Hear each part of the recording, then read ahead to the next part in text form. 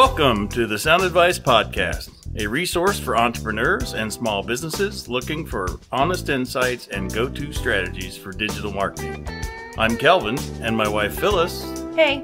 And I will share what's working, what's changing, and how to navigate the sometimes unpredictable world of business ownership. Yes, we're experts at figuring things out. Well, figuring them out eventually. And we're here to share it all. The good, the bad, and the stuff we've learned about working at home together every day, all day. So let's jump in.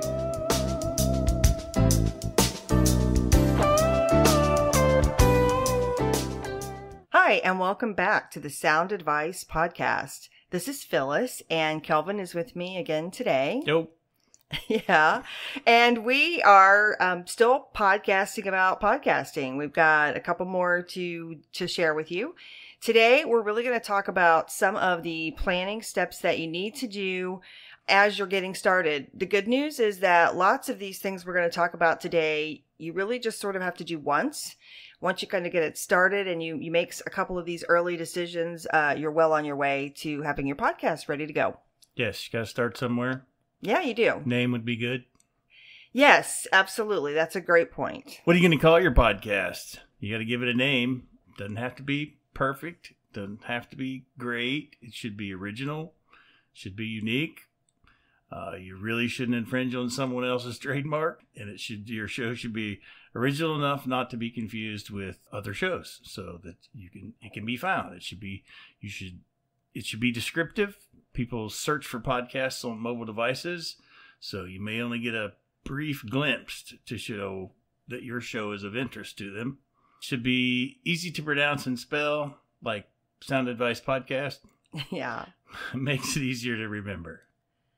Yeah, it does. Those are great points. So what you might want to do if you're playing around with some words, I've had people ask me, does it have to be the exact same name as my business? The answer is no. I mean, Sound Advice is part of the name of our business, and it just made sense to also be the name of our podcast. Plus, we like to think that we're giving you sound advice. Yes, well, we're trying to, for sure. But it does not have to be the same. So give yourself some freedom. Kelvin made a really good point. I think that this is probably one of the easiest ways is to think about if you know the kinds of the type of content you're going to be providing to your audience. Think about what they might be typing into a search bar, whether it's in a Google search or a search on iTunes. Like, what kinds of things are they going to be searching? So in our case, like maybe they're searching for information about podcasting, right? So our podcast might come up that way. One of the things you might want to do is a little bit of research. Number one, you want to make sure that somebody else doesn't have a podcast of the exact same name. That would be a good idea. Yes. For example, there actually is a podcast called Sound Advice. Ours is the Sound Advice Podcast. Slight difference. But the Sound Advice Podcast, I don't think actually there's new content being added to that one anymore. I could be wrong. I haven't looked at it in a little while. But it's about the audio recording and speaker industry kind of thing. So nobody's going to get us confused. You know, they're going to have a podcast where they're talking about the newest subwoofers on the market, and nobody's really going to confuse that with what we're talking about, right? So we're not going to get confused. Now, some people may land on that podcast when they're looking for us, and some people might land on our podcast when they're looking for that person's, but I don't think anyone's going to get us confused just once they take a listen and look at the information. Yeah, it doesn't pop up anymore in a search. I just looked. Okay, well, maybe they've taken it down. So we were talking about the Sound Advice Podcast. There is a Sound Advice Podcast that takes you to a page that takes you to check out our main website at voiceoverinfo.com. So that's not what we do either. Right. We don't do voiceover work. We don't. We don't tell you how to do voiceover work. Yeah, either. and as you can tell from listening to the two of us, I don't think anybody's going to be like hiring either one of us to do voiceover work. Unless somebody needs a gravelly old guy voice. I doubt that. Yeah. So, okay. Do you need a URL for your podcast? The answer there is you may not. If like us, we had a website. It's Sound Advice Sales. And so our podcast lives there, the notes anyway. And so we just combine that together. Yes, the podcast actually lives on Libsyn, but... Yes, which is a great point. That takes us actually to one of the other things that you need to set up in the very beginning, which is hosting. I don't want to get really technical, but a podcast is basically an MP3 file. It's an MP3 audio file, and that digital file has to live somewhere. And whether you want to call it the cloud or your hard drive or wherever it may be. Right, exactly. It's got to live somewhere. Right. And so even if you're going to have a modest success, you may, again, have several hundred people who are going to try and listen to that podcast and basically access that file maybe, in the same day. And at the same time. Yeah. And potentially shortly after it's released. Yeah, absolutely. That's very common when podcasts, especially if people have subscribed, they're going to get notified, hey, there's a new episode that came out. And a lot of people do download new episodes right away. So you have to have a host that can handle that. Most people's websites are not built for that, and we don't recommend using it. It would actually become, unless you're an enterprise level company, it would be really, it's not cost effective. And your hundreds, thousands of people trying to download something from your server at the same time, or wherever your website lives, is a good possibility your host of your website's not going to like you anymore. Right. And if they're going to charge you a ton of money to handle the bandwidth of the downloads. Right. But before they do that, they might just shut your whole site down temporarily and go, hey, what's going on? And you don't want that. So good news. There's really, really simple solutions for this. There's actually a number of companies that do host podcasts, and we specifically recommend using Libsyn. We've been using them. Pretty simple to work with. Yeah, they're really simple to work with. Their pricing is really reasonable. You can start using them. It is a monthly subscription service of $5. You can start with as little as $5 a month. The maximum is $75 a month. So if you are becoming a superstar podcaster, and even if you get millions of downloads a year, you're only going to pay Libsyn $75 a month, and they're going to serve up those millions of episodes anytime people are listening for you.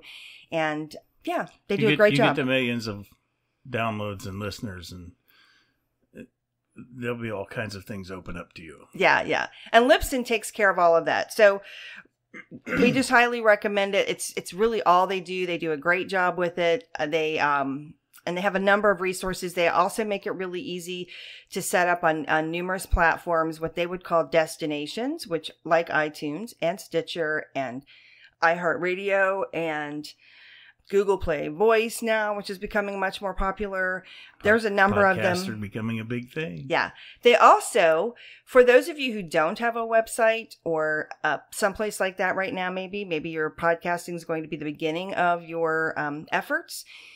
Libsyn does give you a pretty nice little page. You can customize to a certain extent. Yeah, to a certain extent. And you get a nice page, and it has a link and that you could actually share with people, and it will have the library of your podcast. There's even a place, if you choose to, where you can have people comment.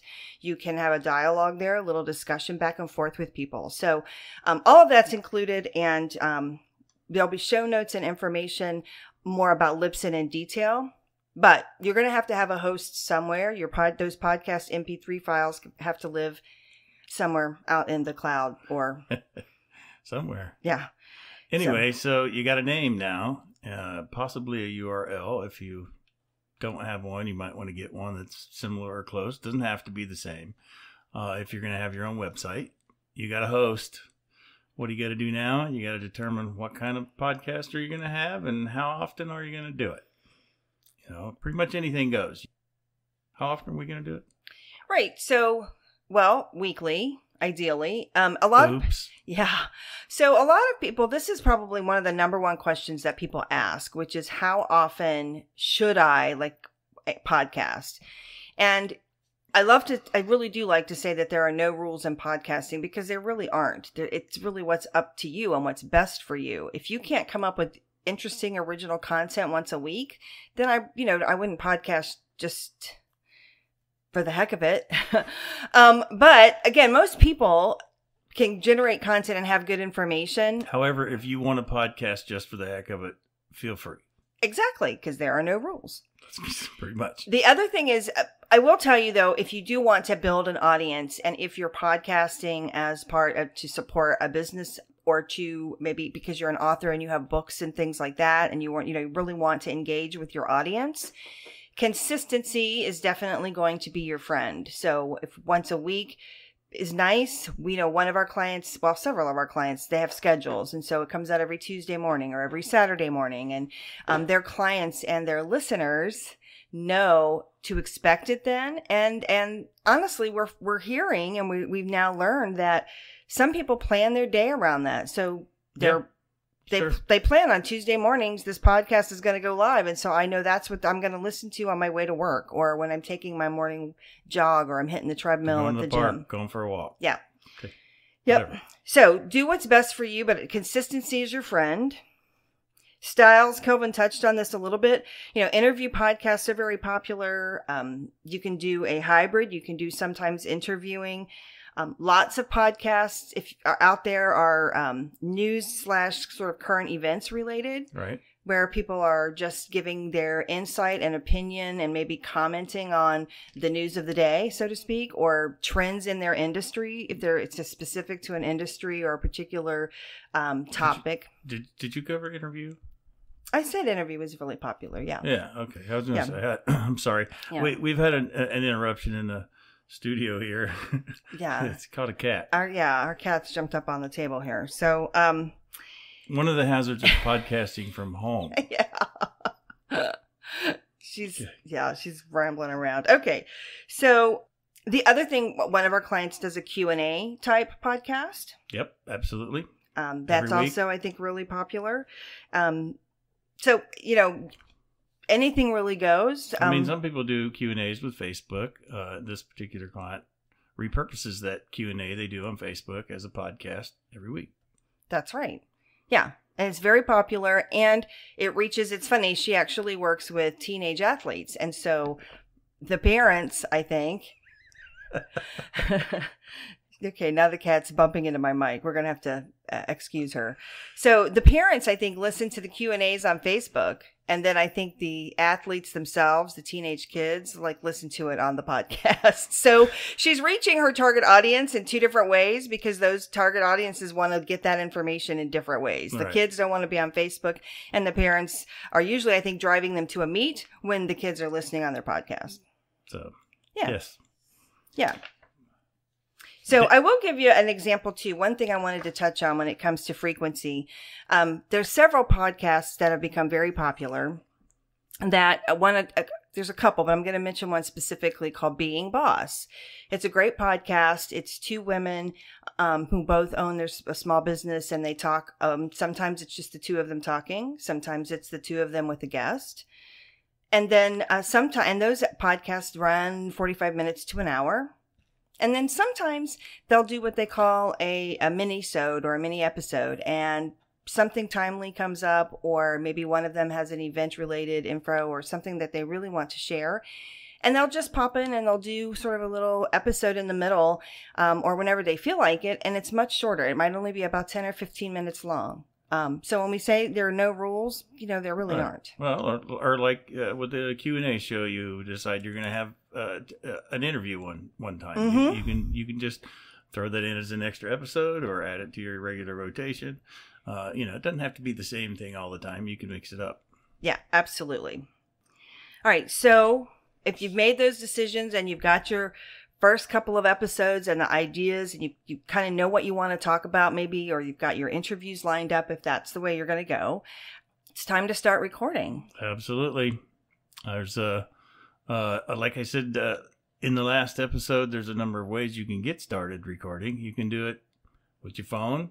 You can get a cheap mic from a number of places to plug into your laptop, record that way. You can actually use the condenser mic on your laptop, and we'll go into a little more detail about those kinds of things in a future episode. But I wouldn't recommend laptop microphones because they're very sensitive. If you type or touch anything or adjust anything on the table, it's going to be heard.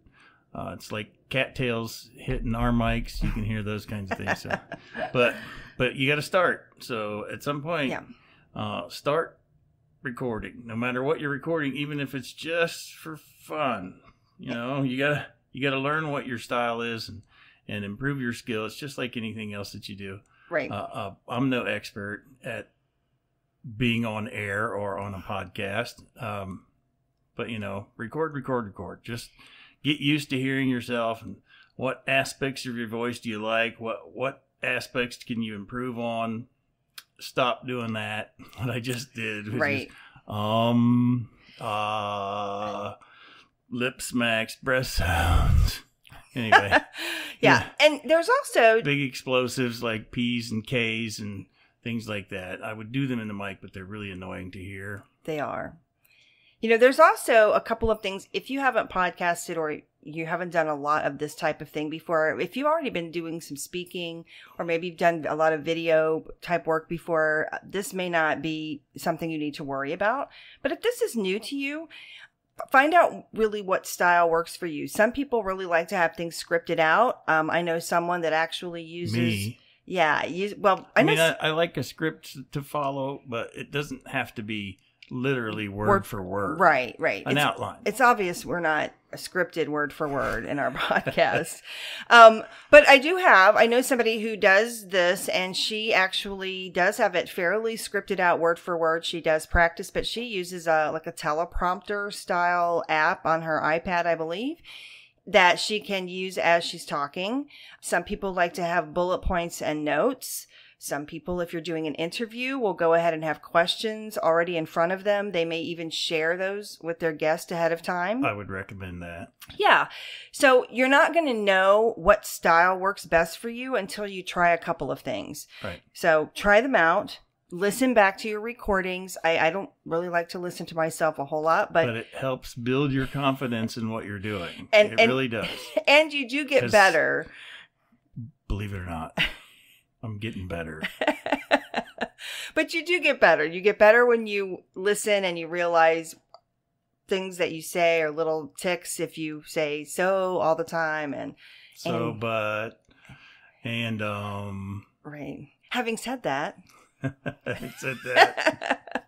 Anyway, so we all do it. I love that. Everybody does these kinds of things. Even the most polished speakers out there do, and they just practice. Watch the news at night that's live and listen to how many times they say, because they do. Yeah.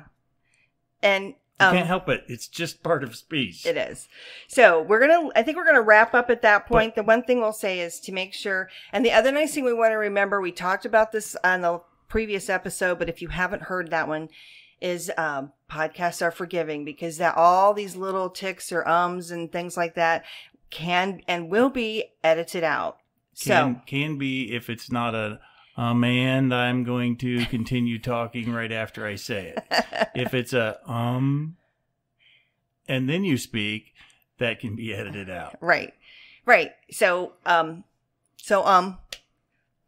yeah, exactly. Yeah. Okay, Kelvin, anything else before we wrap up? Nope, I'm good. Okay, great. Hopefully that was helpful to you. On the show notes at soundadvicesales.com/podcast, you will find information that we've referenced here, specifically the Libsyn information, so that you can research that and check it out for yourself. And we'll also have some other links to a couple things that we've talked about so that you can check out those resources. If you have any questions, there's a place on the website where you can ask questions and send them over to us, and we'll be happy to get back with you either personally or we'll answer the question in our next episode. Yep.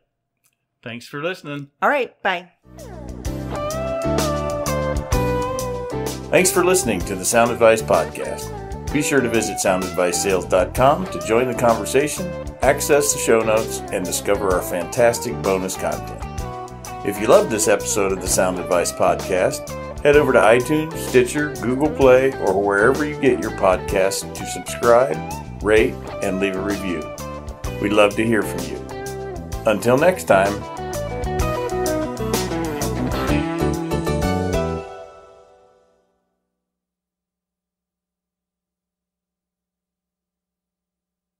This podcast is part of the Sound Advice FM network.